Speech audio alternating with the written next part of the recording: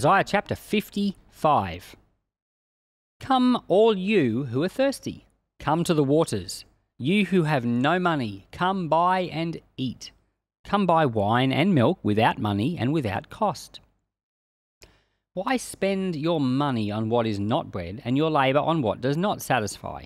Listen to me, and eat what is good, and you will delight in the richest of fare. Give ear and come to me. Listen that you may live. I will make an everlasting covenant with you, my faithful love promised to David.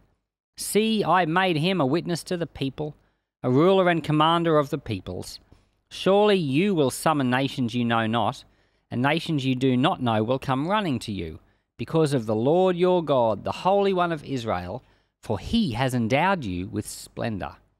Seek the Lord while he may be found, call on him while he is near. Let the wicked forsake their ways, and the unrighteous their thoughts.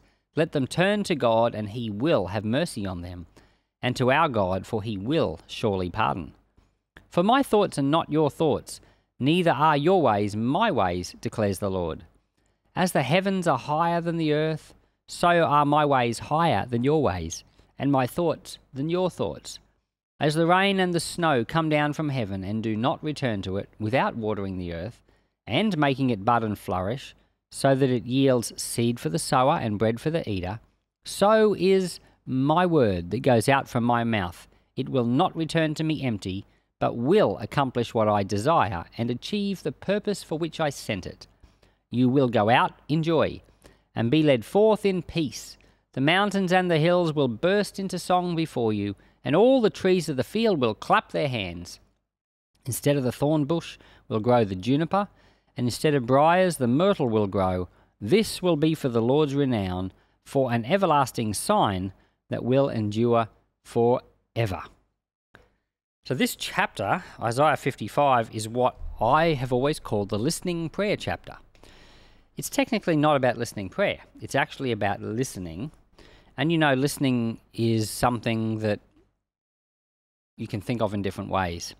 So for example, I can say to my children something like, can you go mow the lawn? And in theory, they will go and mow the lawn. But, you know, I might get home, or it might be the next day, and the lawn wasn't mowed, and I might say, you didn't listen to me.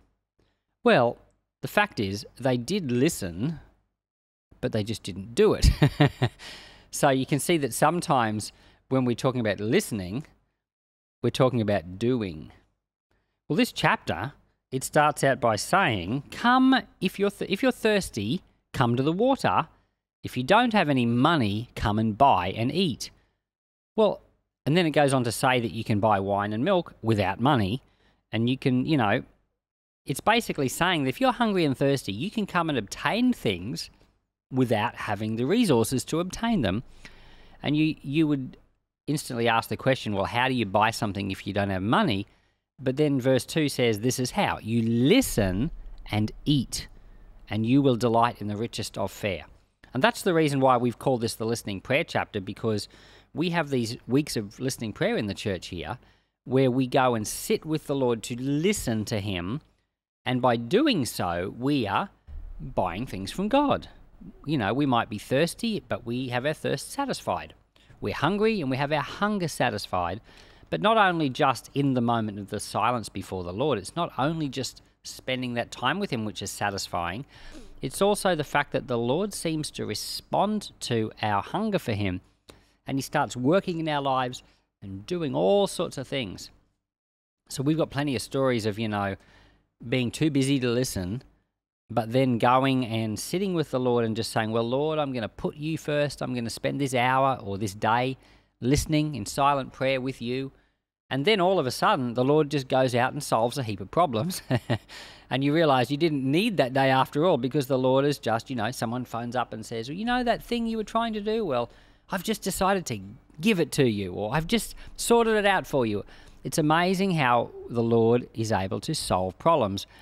And so we've got this passage here, which is, it's about listening at kind of the do what the Lord says level, but it also has kind of the spend time with him and pay attention message going through it as well. Like in verse 3, for example, give ear, listen, and come to me, listen so that you will live. Well, so, give your ears to the Lord and you will live. In the book of Deuteronomy, we went through, at the start of last year, there was a passage there that was describing this indentured servant, this servant called a bondslave. And so they had allowance for slavery or service in the Jewish law as well. Now, we talked about that at the time, that was not the same type of slavery as what was in Egypt. And most of us, when we think of slavery, we're thinking of slavery like the African-American slaves, and we know how horrible that was for so many of them. So we kind of have this mental picture of what slavery was like, and we think, oh dear, the Bible is encouraging this bad thing. But the type of slavery that was in the Jewish law was more like an employee situation. And sometimes someone would sell themselves into this type of slavery situation, and it was limited in the Bible for 7 years only at the maximum, and then they had to be released, but they also were sent away with pay. So they were actually paid for their work, and but every now and then someone would be in this situation. I guess you could say it's a bit like going bankrupt. When you go bankrupt, you now are not allowed to earn much money, or a lot of your money has to go to pay back your previous debts. There's all these limitations get put on you if you're bankrupt. You can't travel, passport confiscated, lots of things like that, not allowed to run a business. And but then after a certain number of years, 3, 5, 7, 11, it depends on the country, you are freed from that, and now you're allowed to be whatever. So this slavery situation is a bit like a bankruptcy allowance in the Old Testament. We talked about that back in our Deuteronomy videos. But every now and then, someone would not want to stop being in that situation. And the reason would be because they loved their master. That's what the passage said.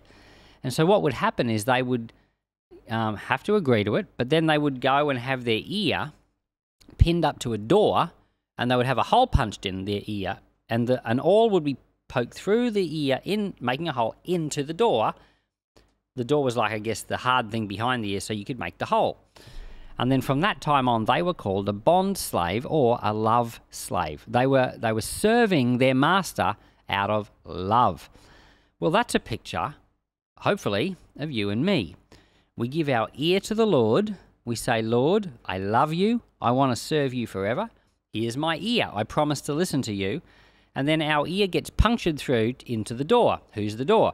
Jesus is the door. In John chapter 10, Jesus says, I am the door. So it's pretty clear. He's the door. So we give our ear to Jesus. We become his love slave or his bond slave or bond servant. Paul actually said in one of his letters, he says, I am the Lord's bond servant. Well, hopefully you and I are too. And Isaiah 55 is all about the benefits of those who give their ear to the Lord to listen to him. And down in verse 6 it says, seek the Lord while he may be found, call on him while he may be near. So yeah, there may be a time in the future where he's not so easy to find, and maybe that's the case because if people don't seek him now, it has an effect of hardening the heart. But if you do seek him now, while your heart is soft, you'll find him in a whole new way. Down in verse 8, 9, and 10, the Lord says, my thoughts are not your thoughts, and your ways are not my ways. As the heavens are higher than the earth, so are my ways higher than your ways. And so this is very, very true. When we pray, or when we listen, we often have an idea in our mind of what God's going to do. So you pray for someone to get saved, or you pray for a situation to be resolved, and you often think it's going to happen the way you're imagining it. And then what happens is God does it his way. It's usually completely nothing like what you thought. And then you often don't even realize the prayer's been answered. And then later on you realize, the Lord answered my prayer. Because his ways are higher than your ways. So he will often answer your prayer, but bring out of it much more than what you hadn't thought you were going to get out of it. And so, classic example would be, someone that needs more money. Lord, I need more money. The next thing, the next door neighbour's saying, can you mow the lawn? I'll give you $20 or $50 or whatever. Well, the Lord is using your prayer to provide you with the extra money and to bless your neighbor at the same time. Like, he's often thinking of multiple things. The Lord isn't like a one-trick wonder. He's often solving a lot of problems. You know, he's he's so intelligent, so smart, so aware of all the things going on. With one little thing, he can sort out a lot of stuff. It's the genius of our God. His ways are higher than our ways. And it says in verse 11, we'll close with this thought, "So is the word that goes out of my mouth. It will not return to me void, but will accomplish that which I please." So the Lord's words, when the Lord speaks, it achieves things. But the interesting thing about that verse is that sometimes when the Lord's word goes out, it comes out of your mouth. And we don't remember this a lot of the time. You know, when we're speaking to people and we say things about the Lord, we often don't realize that the Lord's word is going out of his mouth, out of our mouths, and it will accomplish something. We should be believing for that. And so I often do. You know, when I speak to someone about the Lord in a shop or bump into someone somewhere else, I'm a pastor, so it's very easy to talk about the Lord, especially when they ask what you do for work. And then I'm always aware that I've said things and it's a seed. And you know what seeds do when you plant them? They grow. They can't not grow. They're seeds. So they don't grow when you don't plant them, but when you plant them, they grow. So that's what this verse is saying. The word that goes out of God's mouth will do something, and we should be believing it. So Lord, I thank you for your word. Thank you that it has an effect. I thank you that it has an effect on us, and I pray today that it would have its full effect on us, that we would be shaped into your image and be like you, I pray. In the name of Jesus, amen.